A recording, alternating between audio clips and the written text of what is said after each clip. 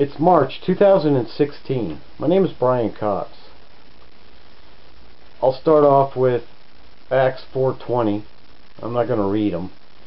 And Acts 20 verses 19 through 24.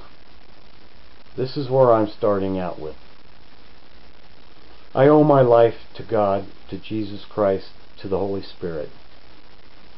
In 1 month alone, in October of 2013, after nearly 2 years of asking God into my life and take it over, things got worse.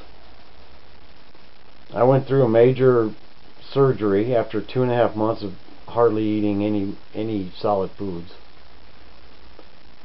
Thought I had a new life. October 9th, or 9 days later, October 13th, Satan came in and I had a heart attack. Jesus literally took me out of the dark, the black, and took me to the light. At the end of that tunnel, I was floating outside of heaven. Still in a state of shock over that, I then had a conversation with God.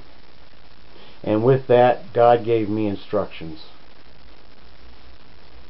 I owe the rest of my life to God, to Jesus Christ, to the Holy Spirit. For just that month alone, I can't tell you what happened. I can tell you what happened.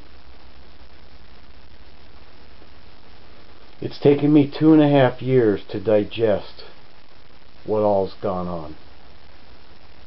And like I said, all praise is given to God, Jesus Christ, and the Holy Spirit.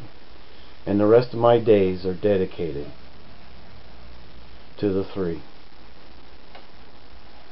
God bless and amen.